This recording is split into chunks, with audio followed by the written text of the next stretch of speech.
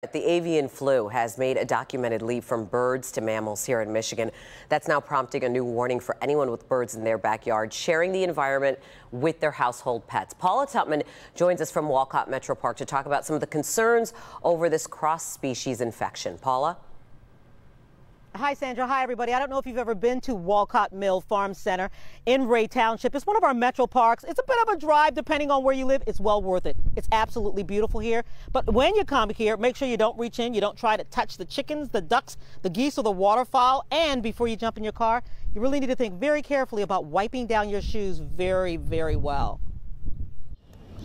It's believed to be the first documented case of HPAI, or the avian or bird flu, leaping from bird to mammal in Michigan. This fox kit, named Lefty, originally found in Macomb County and taken to Attica, Michigan. To Erica Zulke, a licensed vet tech and the founder of Critter Crossing Rescue, a licensed in-home wildlife rehab organization. Now, at first, she wasn't sure what she was looking at when she had 3 litters of sick fox kits from different parts of southeast Michigan.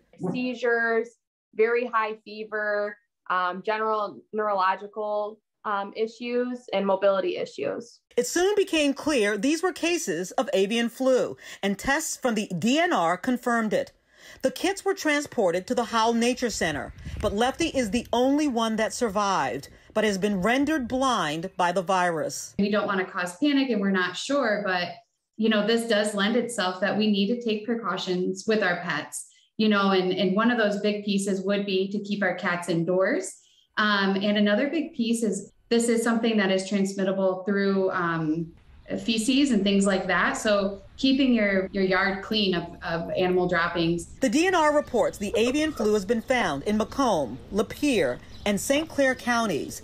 The USDA has Michigan on its radar for cases in Livingston, Roscommon, Tuscola, Chippewa, and Iosco counties. This one is particularly dangerous to primarily to wild birds. And then it has hit some, backyard chicken flock, as well as recently a commercial flock. So that is a concern of ours. And while there is no sign that the virus has jumped to humans, keeping it from spreading to wild birds and domestic poultry flocks, metro parks, and commercial farms alike is something everyone can help with. Don't go from a place where there's a lot of birds to another place where there's a lot of birds, because then you could be participating and transmitting it. Yeah, start there. Hey there.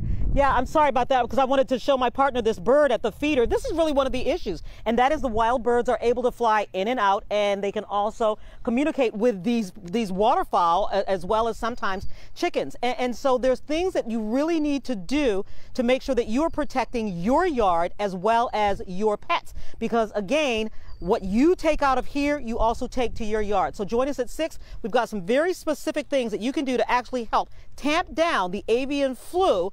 Even though they don't think it's a danger to humans, they know it's a danger to other animals right now. Sandra? All right, we'll see you at 6. Thank you, Paula.